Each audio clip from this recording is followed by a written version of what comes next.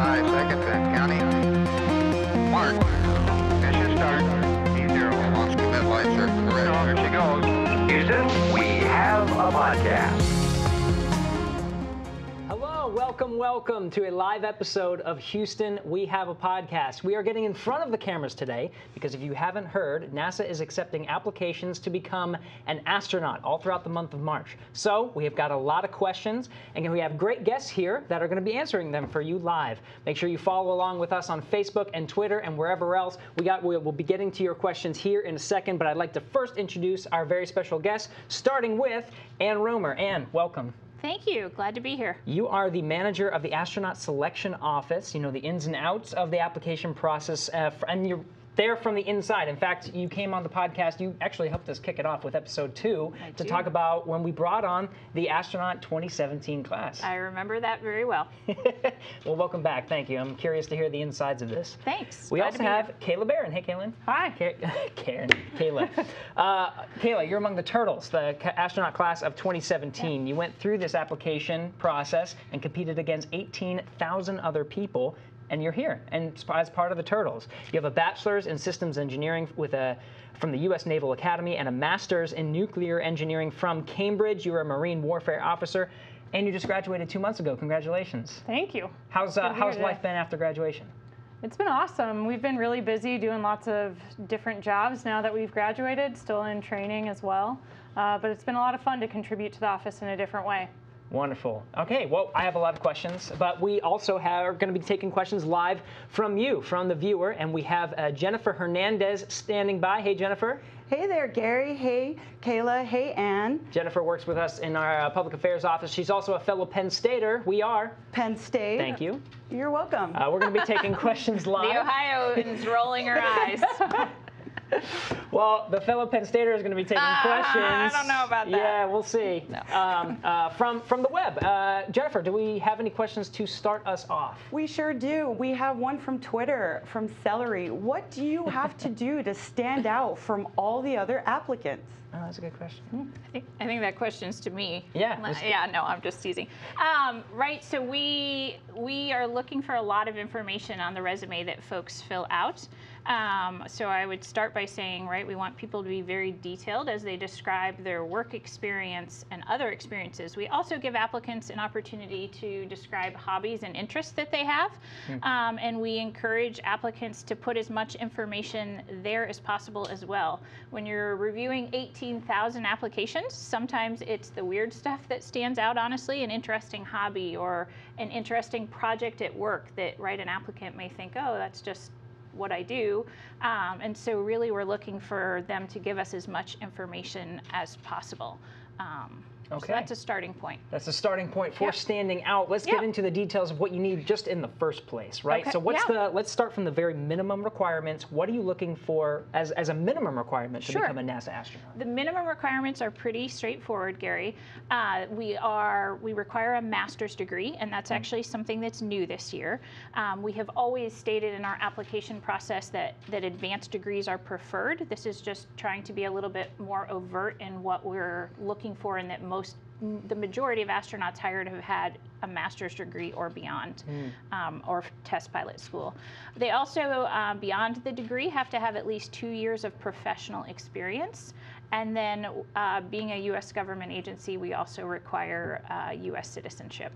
Very important. Yep. Okay, so master's degree, I guess you had to deal with the 18,000 applications last time, right? But it turns out, I guess this 2017 class had a lot of masters anyway. Is it sort of just narrowing in on what you already know that you're looking for? Yeah, okay. And right, the announcement, I encourage applicants to review the announcement online. It's got a lot of specifics that can count towards them, right? If they're in a PhD program and have a certain number of hours, that can count towards a master's degree, et cetera. So read the announcement. It's got all the information that folks need to know whether they're qualified or not. Now, this might be a stupid question, but STEM, Now, you know, we always talk about STEM, science, technology, engineering, math. Why science, technology, engineering, math? I'm a marketing major. I want to go to space. Why can't I go? I've heard that from a lot of people lately. Right, the core component of what we're asking folks to do and to train, and Kayla can probably speak to this as well, right, there's a technological component of that. And so a lot of the jobs at NASA require that STEM background. So. Okay, yeah, it's ultimately. It's important. Well, how has it helped you, Kayla, with just some of your astronaut candidate training, having that STEM background? How has it helped you in just the first few years of training? That's a really good question. I think in our training, we're really generalists. We're asked to understand and be able to operate in a lot of different contexts, whether that's learning how to operate systems on the space station or fly a T-38 or even work in mission control. And so I think having a STEM background of some kind helps give you sort of the baseline skills you need to understand those things, because a lot gets thrown at you really fast. So having a foundation in that, even though people come from a lot of different areas, whether that's geology, microbiology, engineering, aviation, different parts of the military, medicine, it kind of gives you a starting point to approach a lot of those problems. Yeah, that's huge, because you have to train on so many different areas, right? So having a baseline to be able to tackle all of these different problems, STEM is probably one of the best ways to do that. Very interesting. So you talked about related experiences, Anne. So Yes. I'm assuming it has to deal with the related experience of what you have a degree in. Yeah, right. And Okay. there's some flexibility. For example, though, right, finishing your degree and your master's degree and going and working as a ski instructor, although fun and wonderful, we wouldn't count that towards the 2-year professional experience. So it would need to be in a discipline, ideally equated with the degree. We see, right, some of the more general physics is an example. You can get a degree in physics and do a lot of different things. So we're looking for that technology experience, that technological experience beyond the degree. Beyond the degree. Okay, now what if you're a pilot? Is there a little bit different scenario there? Pilots, you know, and it's interesting, we still use, and Kayla, I'm sure we'll talk about this as well, we still use the T-38 as a training vehicle, and so we do still have pilot astronauts in the astronaut office. If applying as a pilot, folks need to have a minimum of 1,000 hours of pilot in command hours in a high-performance jet aircraft. Okay, and Kayla, I'm guessing, now you were not a pilot, you have various engineering degrees, but you're training in the T-38 anyway. Yeah, so our class has a number of pilots, but also a number of people from different backgrounds. My background is in the submarine force in the Navy. So after graduating from my master's program, I went through the Navy's nuclear power training and then worked in a very operational context aboard submarines deploying in the Pacific. So that was kind of applying engineering. That's how I got my years of professional experience that Anne is talking about. But when we come here, even if you're not a pilot, you learn how to fly. So we train to fly in the back seat of the T-38, originally in a role kind of doing communications and navigation, but once we get qualified, we also help fly the jet too. So we use it as an opportunity to train with other crewmates, other astronauts, to learn how to communicate when you're in a high-risk environment, operating real machinery, make decisions when things aren't going according to plan, and things like that. See, I feel like this communication aspect has got to be a big part of being an astronaut, because what we're talking about now is when we're talking about this new class of astronauts, and we can actually bring up the application here in a second, but we're talking about this Artemis generation. You're talking about people who are going to be going to different planets and have to live together for a long period of time. They have to coexist.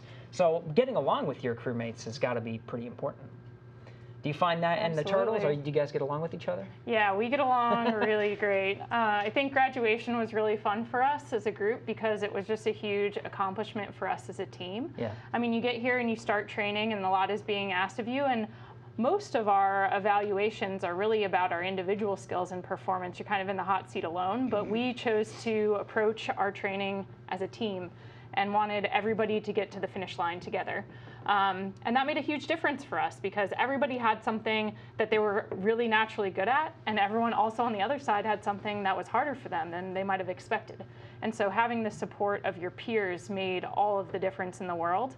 And we also do specific training geared towards getting to know each other and become good teammates.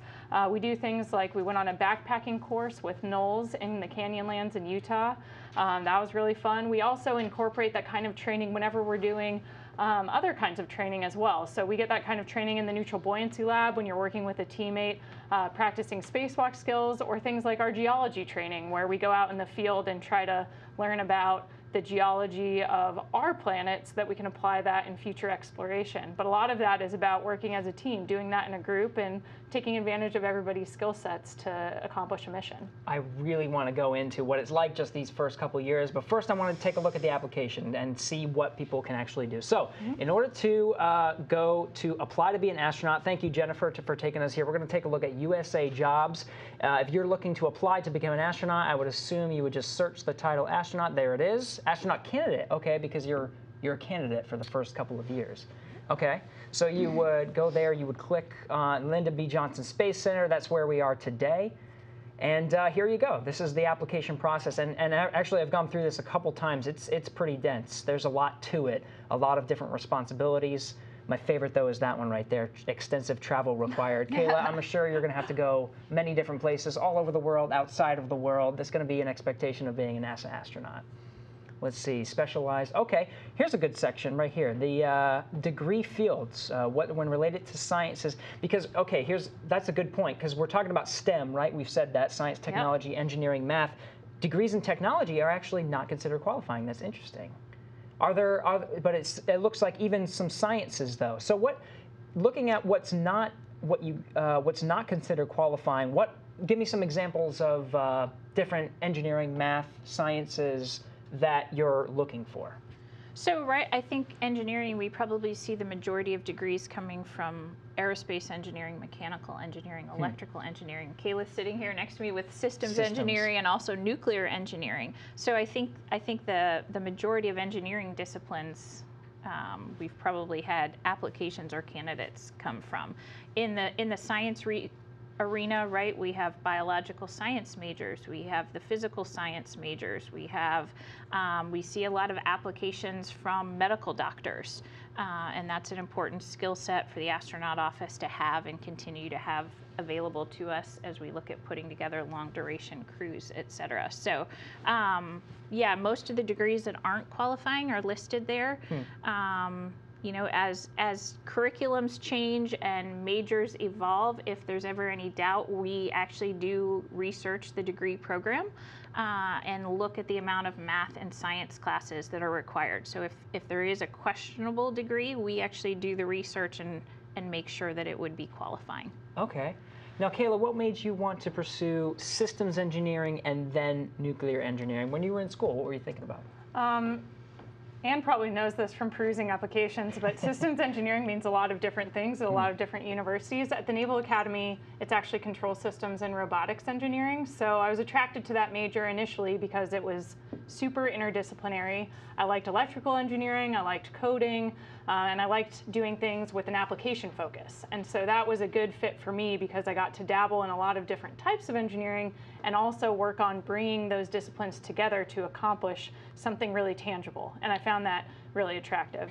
And then during my time at the Naval Academy, I got really interested in climate change and new energy technologies that would help us deal with that longer term. And I came to feel that nuclear was a huge part of that future. You know, developing new nuclear generation technologies that had better waste management profiles, that were safer, and all of these other things. And so that's why I wanted to do that in grad school. So I went and did a research degree helping develop the fuel cycle for a reactor that hopefully we'll build someday soon. See, that's interesting because what you're talking about, you were passionate when you were pursuing systems. You were just passionate about systems engineering, and when you were pursuing nuclear, you were just passionate about it. It seems like astronaut wasn't even on your mind at the time. Yeah, you know, that's a good question. Yeah. A lot of my colleagues wanted to be astronauts from when they were a little kid. And they definitely were making choices to pursue things they were passionate about too, but always with a mind of keeping those doors open for themselves by studying the right things, maybe joining the military. There's a lot of different tracks to get to these seats. But for me, I was always looking towards challenging myself as much as I could in each subsequent opportunity. So astronaut wasn't really a thing in the back of my mind. It was something I always thought was really cool, but didn't really picture myself doing. And so I actually didn't become inspired to apply until after I had served on a submarine. When I left my submarine, I went back to the Naval Academy to work there, and I got to meet a lot of really interesting people, including a couple of astronauts. And chatting with them, talking about the time when they were building the space station, I found really fascinating because it reminded me a lot of the equipment that we use on submarines. You're also trying to keep people alive in an environment where they shouldn't exist, you know, whether you're hundreds of feet below the surface of the ocean or, you know, hundreds of miles above the surface of the Earth. And so that really inspired me because I started thinking of the space station as a submarine in space. And the astronauts who I talked to really encouraged me to keep thinking about that. And once it stuck in my mind, it became something that I could actually picture myself doing because I felt the role was so similar. And so for me, it was just always about pursuing things I was passionate about, and that would be challenging because if I was doing something I liked, even if it was hard, I was going to enjoy it and get the most out of it and find it the most fulfilling. So I think something you see around our office and especially in our class is everybody who was hired was doing something that they really loved. You know, that they obviously got their dream job by getting the call to come and be an astronaut, and they would never trade that for anything. But we all, in some ways, really miss what we were doing before because we were pursuing things we were passionate about. And so I think that's a common thread you see across the astronaut office. And I think that's right. Kayla hits upon a point. I think that's one of the best pieces of advice we can give folks, and even especially young folks who may still be aspiring to pursue a STEM degree, et cetera, is pursue something that you're passionate about and that you enjoy. We receive thousands of applications to be an astronaut, right? And obviously only a limited number are chosen, but it really resonates when folks get invited in and come in to interview that they're happy in their jobs and they've liked what they've done and they've put their heart and soul into it. Yeah, that seems to be a pretty consistent theme, right? Yeah, so very not much only do they have the qualifications to become a NASA astronaut, but they were good and they would be happy in this job that they had in the first place because you're picking the people that are best in their field, right? So, you know, systems engineering, nuclear engineering, you were one of the best in that field with the confined spaces and living in those areas. So yeah, you pull that, but even if you were still on the submarine, you would still be happy.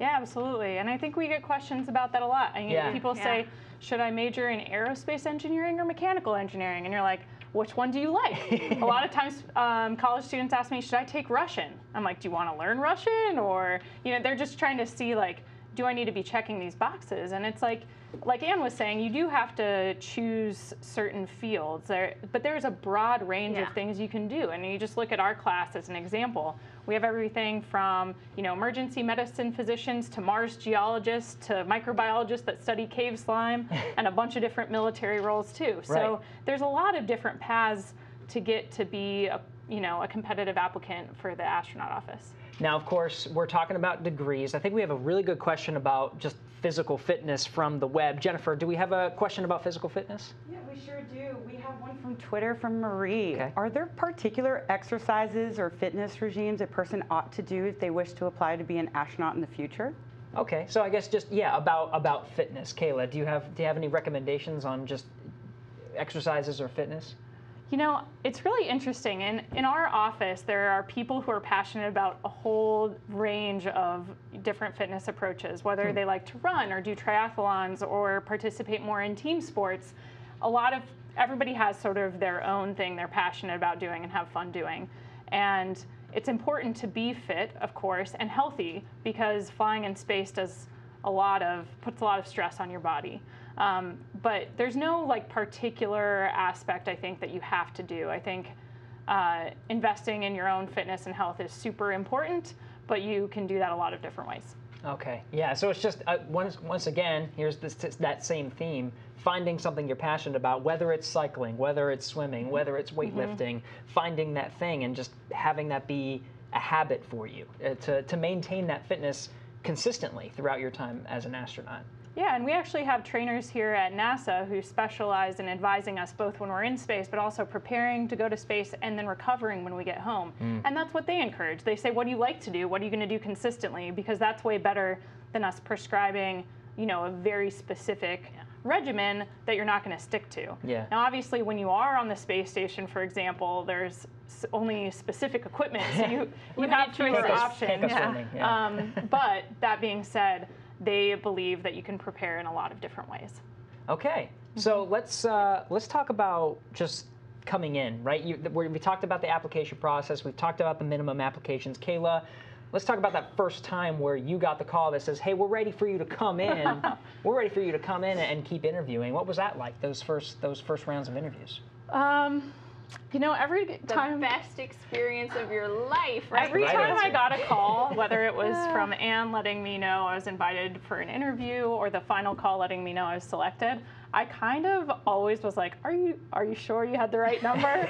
You know, it's like very double checked. Yeah, the whole process is very exciting, but also very intimidating. You know, there are a lot of impressive people that apply, and the selection panel is made up of really impressive people here at NASA, both in and out of the astronaut office. And for me, especially because it was such a new thing, and I didn't really, you know, chart my course specifically after that, I was always just amazed that they were still interested in meeting and talking to me more.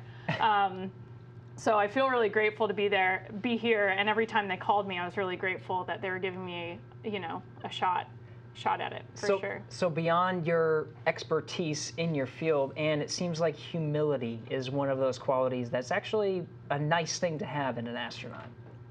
Yeah, right, it is, certainly. I think there are a lot of qualities that go in, right? We're looking for good humans is kind of the phrase I've been using, right? Good at communicating, good at interpersonal skills and interacting with others, leadership, but also knowing how to follow, right? A lot of what an astronaut does on orbit is follow directions down to, you know, dotting the T's or dotting the I's and crossing the T's.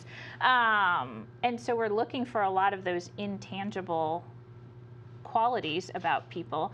I think having sat on the board a couple of times, right, and a lot of the astronauts are sitting around that table, you know, looking at you thinking, would I want to fly in space with Kayla?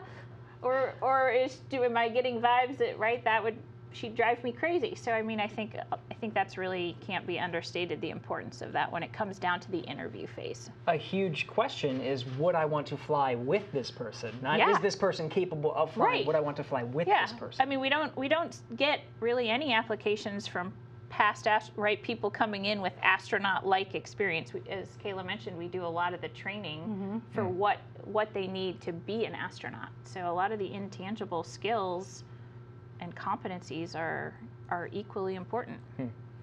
Kayla, tell me about the call. When you find out you're going through this interview process, you're saying, do I even deserve to be here? But you got selected. Tell me about the call. So for me, I was serving at the Naval Academy for a couple years, kind of between tours on submarines. I was expecting to go back to a submarine to be an engineer and, you know, deploy a bunch more times, and that's kind of what I thought I would end up doing. But at the time, I was working at the Naval Academy for the superintendent, the admiral that runs that institution. And it was during graduation week. It was the day before graduation for the senior class, so it was very busy. And we were at a formal military parade where all of the midshipmen, you know, thousands of midshipmen march onto the field in their fancy uniforms. It's a very like ceremonial event. And I had to participate in it because I was the admiral's assistant, so I would go out there and help, you know, coordinate the official party and all of that. And I was so nervous that I would get the call during that one time in the day where I really couldn't have my phone because I'm standing at attention in front of hundreds of people watching this parade. And sure enough, I got back to my phone right after the parade, and 4 minutes before that, I had a missed call. And my boss, Admiral Carter, was like, "You got to call him back. You got to call him back." And I was like, "Sir, you can't call this number back. It's like a generic, you know, JSC number is the way it shows up on your phone." I was like, "I think I just got to wait." And so about 45 minutes later, they must have cycled back through the rotation and called me again, because we knew they were going to call us on that day to let us know one way or another if we got selected. And we had heard the applicant rumor mill that if either Brian Kelly, BK, or Chris Cassidy called you, that probably meant you were getting selected. And so I answered the phone. I get to make the bad phone calls. Oh, you made the bad phone calls. Yeah, so that was the rumor. So I answered the phone, and it was BK and Chris. But of course, I got to listen in. Yeah, of course you're like, you know, you don't want to get too excited till you actually hear the words. And I just remember BK asking, Kayla, we're calling to see if you still want to come down to Houston to be a part of the next class. And it is like just the easiest question in the whole world to answer. You're just like, absolutely. Yeah. But it's a pretty short call. You know, they're just like, hey, do you still want to do this? And you're like, of course. I don't know. I can't imagine anyone saying no at that point. Right. But yeah, I was just so pumped. High-fived Admiral Carter, called my husband and let him know, and we were just really excited. Wow. And you got to be a part of that. Yeah. I get to at least listen in on the good phone calls too. Yeah. You deserve that after making bad calls. Thanks. Yeah. I got to imagine though, just, you know, you have to narrow it down to 12 people for this 2017 class. 12 people out of 18,000 applicants. Even just narrowing it down there, where did it go from down to 12? Was it like 50 or something, and you went from 50 down to 12? That had to be hard just by itself. Yeah. Well, each step in the process, it gets a little more difficult to continue narrowing it down. Certainly, there are multiple steps in the process that help us narrow this down. Typically, right, multiple sets of reviewing applications. We do 2 rounds of interviews actually. So we typically bring around 120 folks in for the first round of interviews. Mm-hmm. And then from there, we kind of keep squeezing the numbers. We have about generally between 40 and 50 that come back for the second round. And then that gradually gets us into whatever number we're going to select. Whew, that's got to be tough.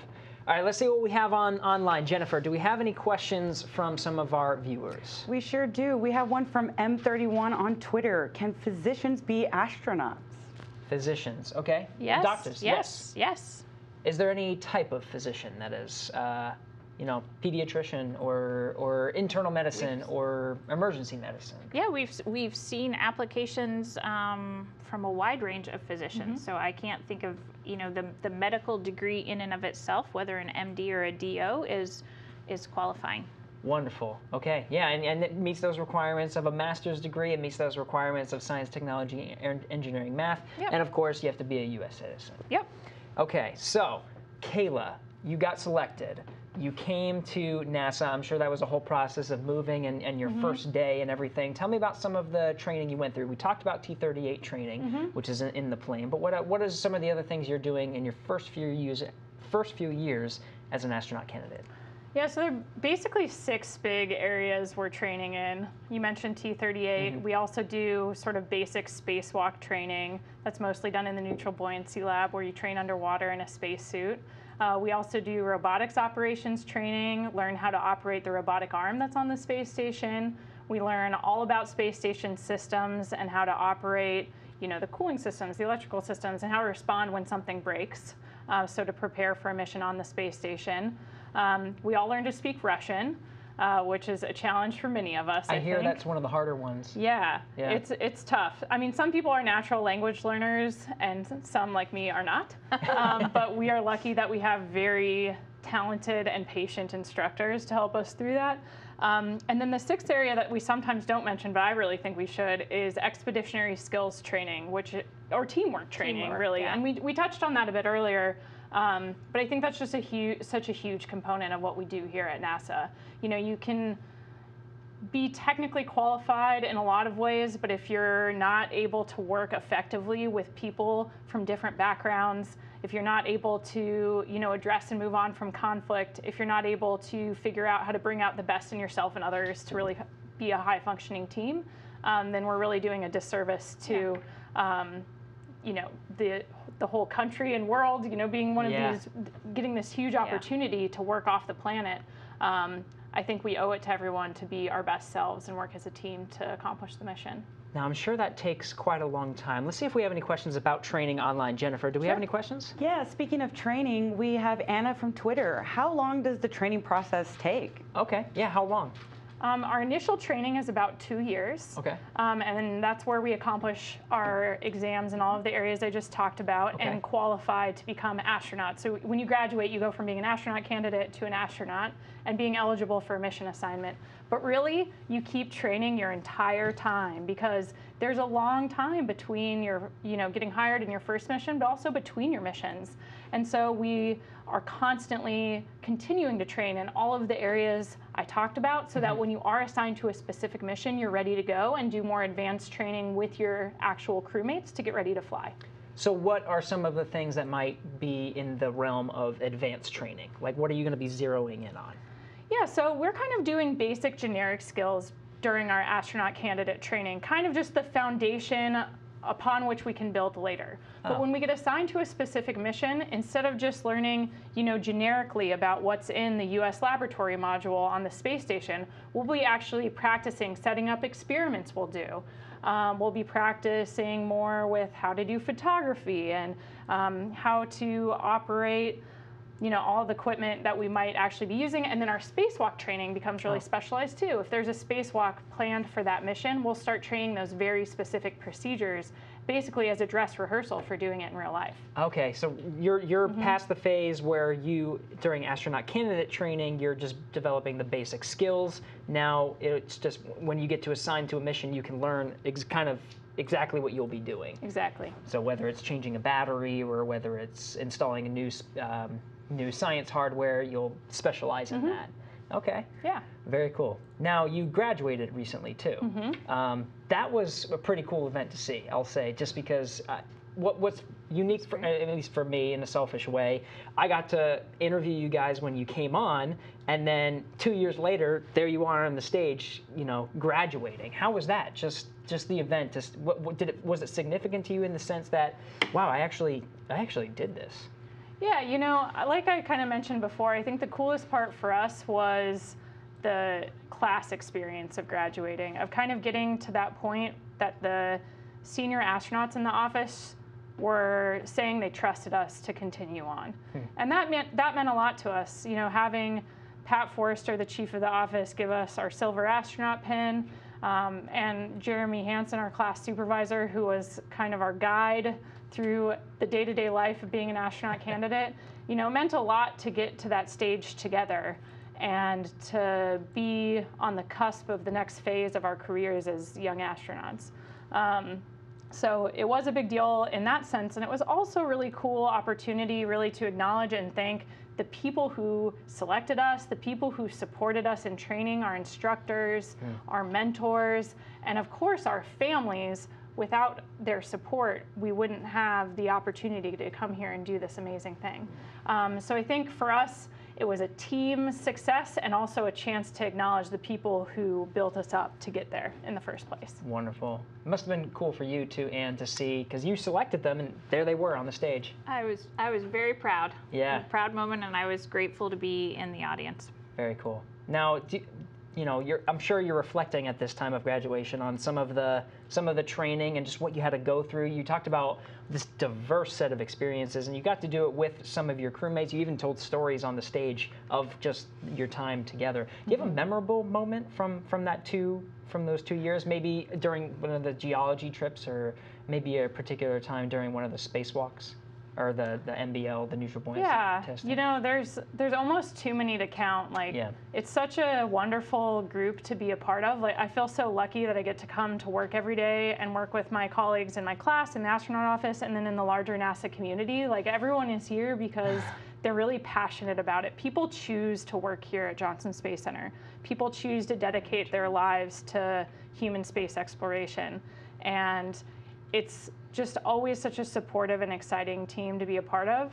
I think for most of us, our favorite memories from training are things that we did in the field. A lot of us think of our time on that backpacking trip with Knowles that we did as kind of a keystone experience for us, because we already knew each other really well, but kind of working in that more extreme context of having to figure out where we're going to get water, how to cook our food together, and just traversing in the backcountry, making decisions and supporting each other, kind of seeing everybody at their best and their worst.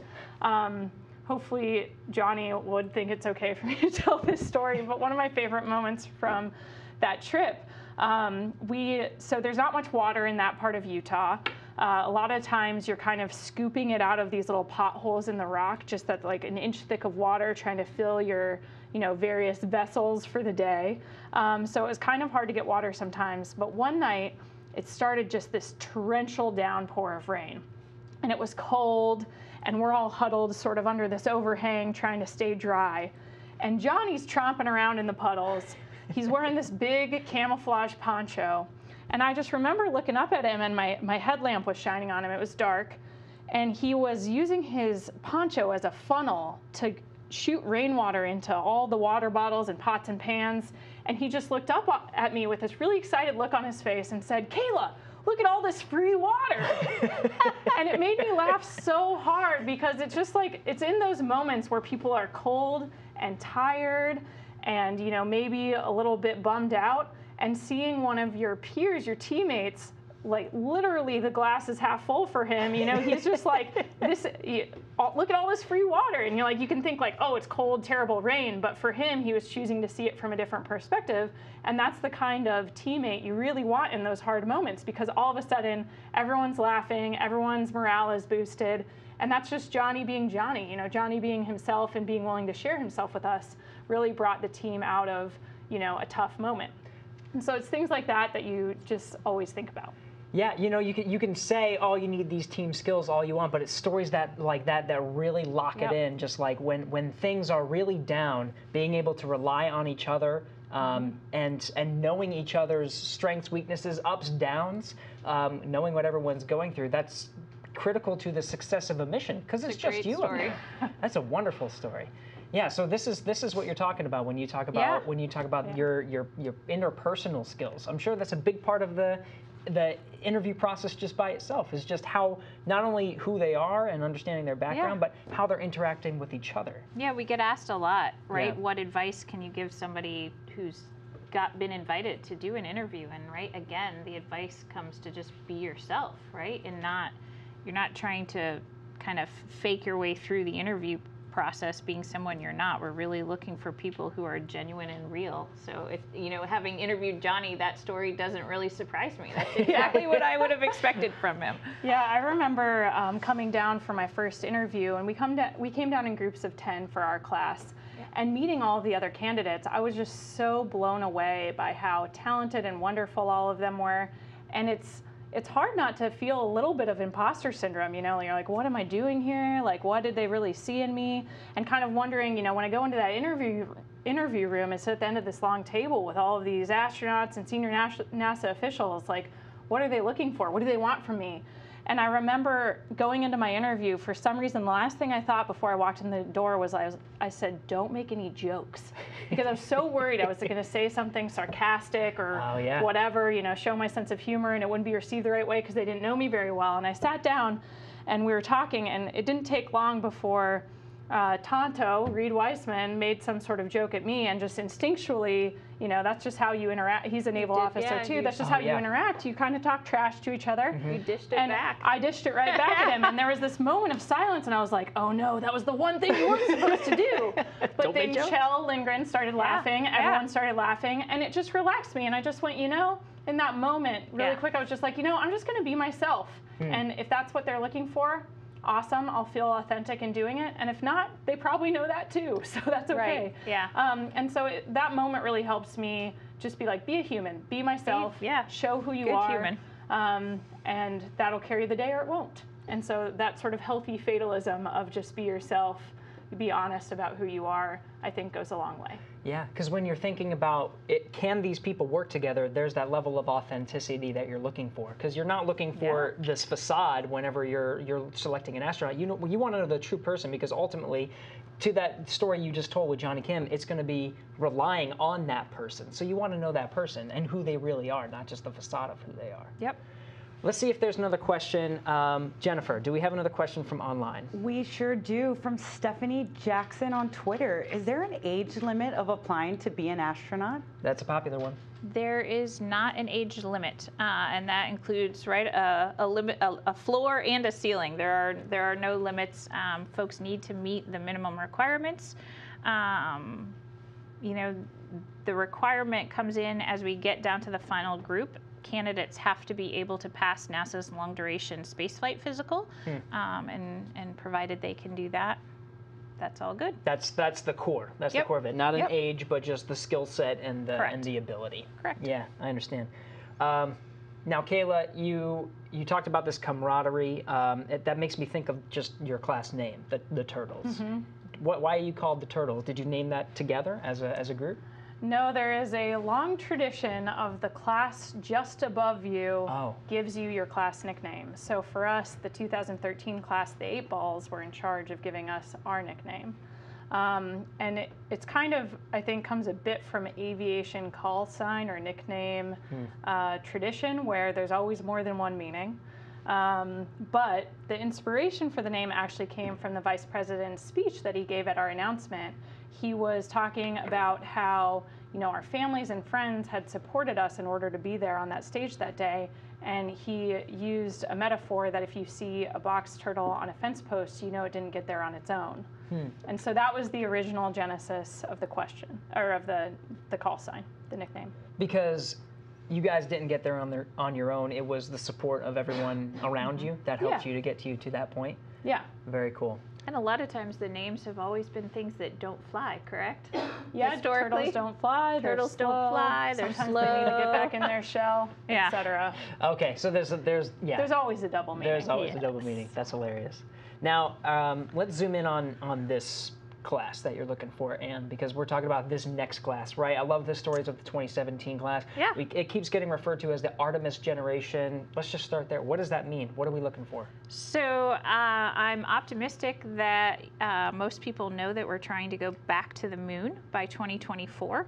And certainly to us, that's just the next stopping point. I hope we're on our way to Mars beyond that. I think that's the long-term goal.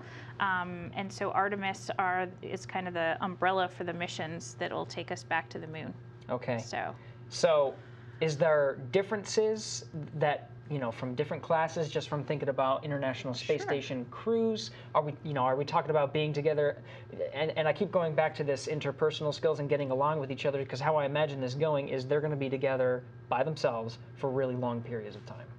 Eventually, yeah. So, surprisingly, what we've looked for, whether looking back through the shuttle selection era, through International Space Station onto the moon and hopefully onto Mars, the skill set that we've looked for really hasn't changed that much, right? The intangible skills have remained pretty consistent, right? And we've hit upon one of them extensively today, which is being a good teammate and understanding really what that means. Sometimes it may mean leading the team. Sometimes it may mean being a follower on the team, et cetera. And so really what we've been focusing on with this class isn't really much different than what we've always focused on in astronaut selection. Okay, that's good to know. I want to zoom in on the technical aspect, because I do keep going back to this theme of team aspect, because I find it really fascinating. But just having a systems engineering background, having a nuclear engineering background, I want to understand better just the application, maybe that you found in your training, just taking your classes and going through the brutal courses of what it takes to become a systems engineer bachelor's and then a nuclear engineer master's. Things that you found, the skills that you've taken from that are directly applicable to some of your early astronaut training. For me, I think my formal education in engineering really taught me how to think critically about tough problems, how to come up with ideas and test them, and how to take in a lot of data and parse out from that useful information upon which I could make a decision. But I think for me, I'm constantly leaning on my experience in the Navy, which of course my education informed as well. A submarine is a very technical, crazy, complicated machine, and whether that's working on the engineering side, which we all do at first, or actually more on the operation side, like driving the boat and making tactical decisions, I constantly rely on that experience, because I think it's really similar to a lot of the things we do here at NASA. So that operational context really helps, because you have to understand all of that engineering equipment, but you also have to work as a team to keep everything working correctly and make really critical decisions in a time-sensitive environment.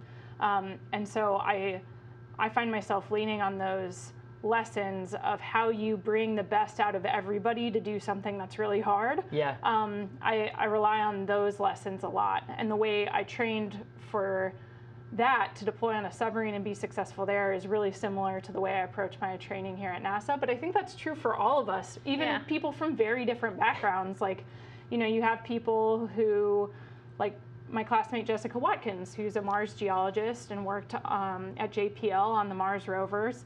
You know, she was doing that as a postdoc. It's very academic, but it's also a team working together with limited resources to try to do something incredible, right? And so she, in the same way, relies on that experience, even though it's very different than what I did in the Navy. And so I think those academic experiences inform our professional experiences too, and those are also really important. Yeah. Let's zoom in on an aspect of that, of working in a team, because Anne, you mentioned this. You said there's a skill of knowing when to lead and when to follow, and doing both is really critical to being an astronaut. I'm sure you had to deal with this on a submarine too, knowing when to lead and when to follow. What's that like? Is there a mindset you have to be in of, yes, now it's time to lead, and yes, now it's time to follow? Sure, yeah. I mean, I think there are definitely times where you're going to be in a designated leadership role. That's always been, you know, the NASA and the astronaut program has its roots in military aviation, so people are used to that. You know, you have space shuttle commanders or space station commanders, and they're used to that formal designated authority, but sometimes the hairier parts are followership and also self-leadership. You know, like, I think thinking about followership as actually being a self-leader, like that makes it more actionable. Like, it's not my job just to follow you, it's my job to actively figure out how to support you as a designated leader and contribute to the team. And there, you know, our office is pretty small and we're constantly working in different roles. So sometimes I might be in charge of something even though I have very little experience, and sometimes I might be, you know, I might have a peer in charge of me or vice versa. And being able to sort of transition very seamlessly between those roles and understand the different contexts and what that means is really important. That's huge.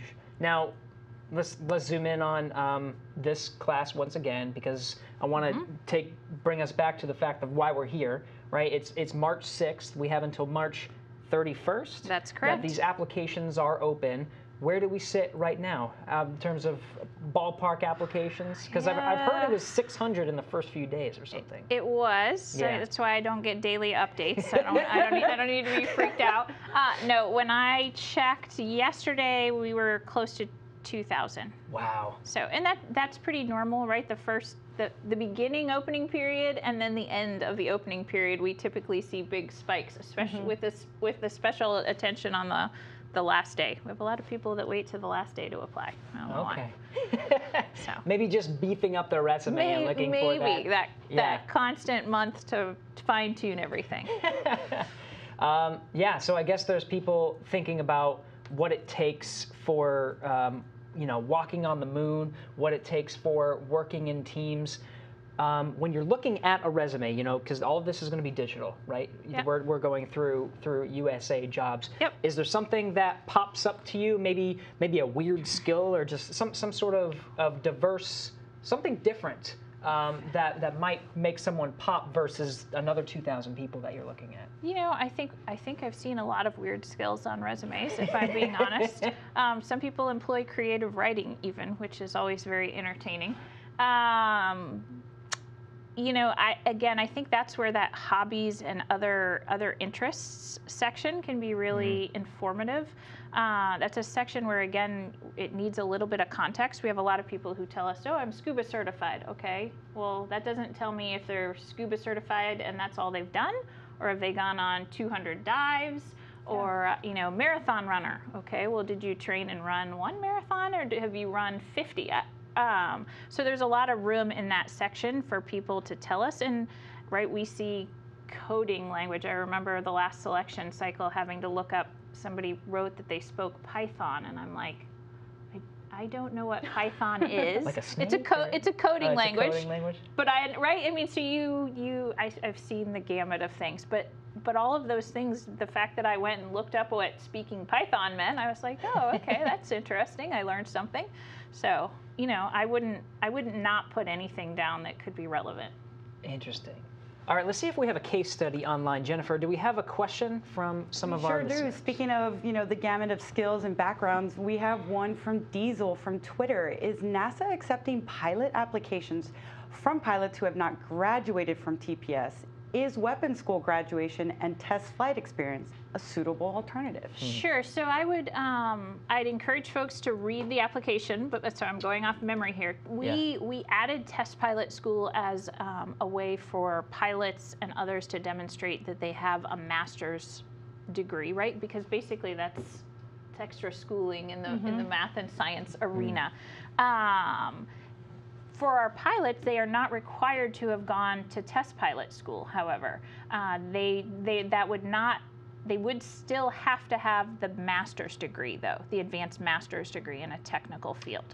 So I'd encourage folks that are interested or considering whether test pilot school works or doesn't work to very specifically read that section of the announcement. Yeah. Okay. So definitely get the details from there are a few little nuances there. Well, Kayla, what did you do to make yourself stand out in terms of, was it maybe just your skills, or did you have that weird thing? I can answer that. Oh! I have no idea. I remember. There you go. Right. I mean, if I recall Kayla's application being one of the first 3, I think, women in the submarine force. Is that correct? To kind of. So I was in the first year First group. couple, that women and there were weren't that accepted in the many. submarine force.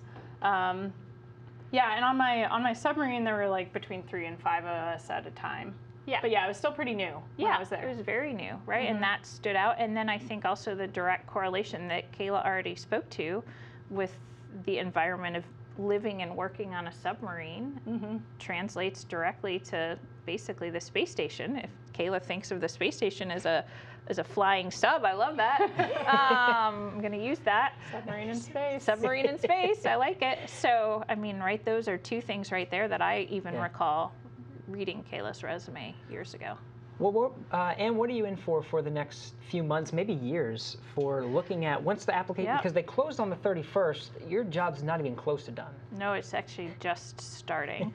NASA anticipates announcing the next class of astronauts in what I always say the early summer of 2021. I don't know, Houston summer tends to start in March, so I'm already feeling it. Yeah. May June-ish of 2021.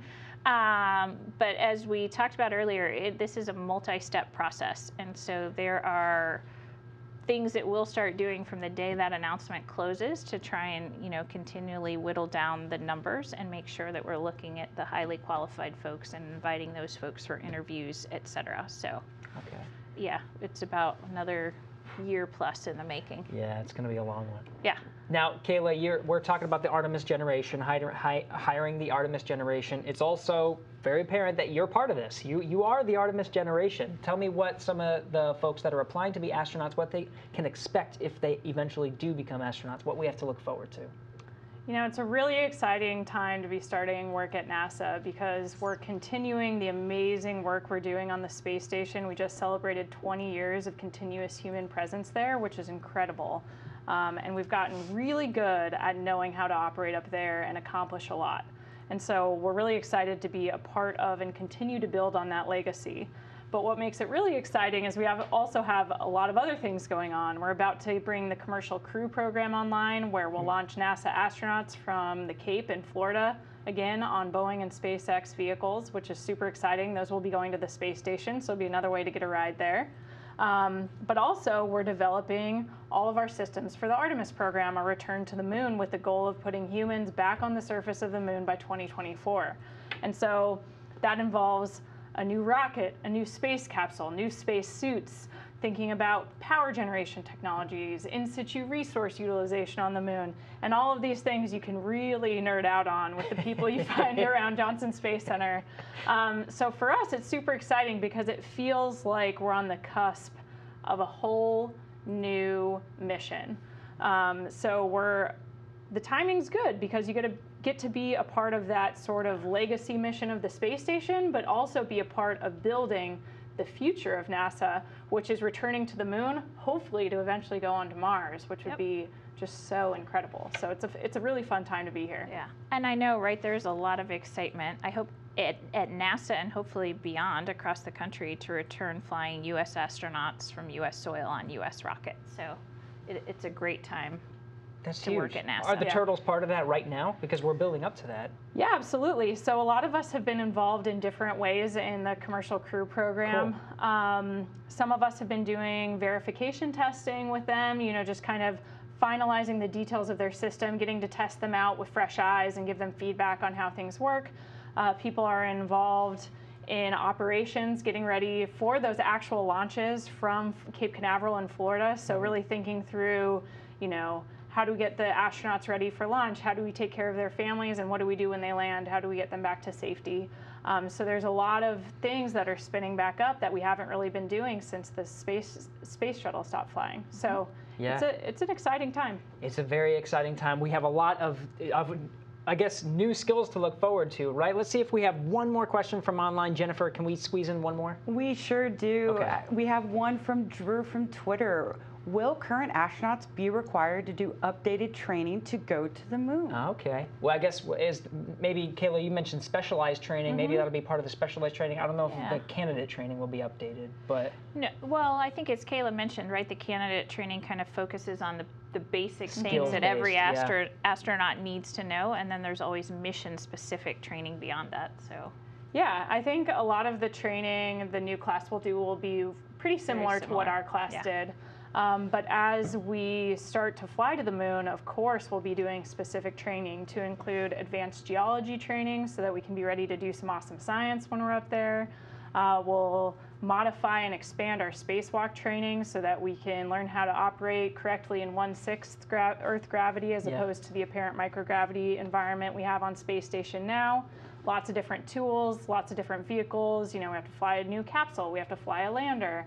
All of this new sort of mission-specific equipment, absolutely, we'll be doing some additional training on that. But I think it'll be more part of mission-specific training that you do after you graduate from astronaut candidate training. So if you had to put your name in the hat for one of those specialized training, I know what I would pick. What would you pick?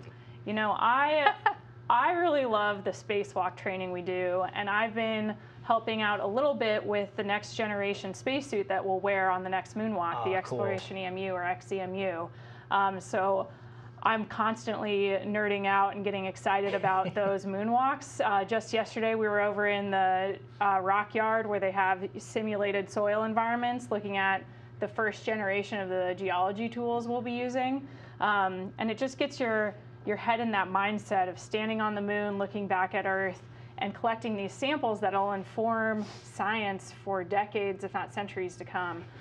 So it's definitely cool to be thinking about that stuff. That's huge. And if you had to pick one specialized training? Oh, my feet are happy on the Earth, so I don't know. I might actually choose Russian. You'd be the trainer. Yeah, I know I would sign up for the moonwalking. Anne and Kayla, this has been so fun. Thank you so much for coming on the podcast today and describing the inside experience. This has been really, really fun, and I appreciate your time. I really do. Jennifer, thanks for being our face for the viewers and the listeners and taking in some of your questions. You got it. It was so nice to be with y'all today. And thanks to the listeners for actually submitting questions. They were all really great, and I think it really stimulated a fantastic conversation. Again, the astronaut applications are open until the March 31st. So beef up those resumes and go on USA Jobs, and you can submit it there before then. And subscribe to Houston We Have a Podcast. Thanks for listening.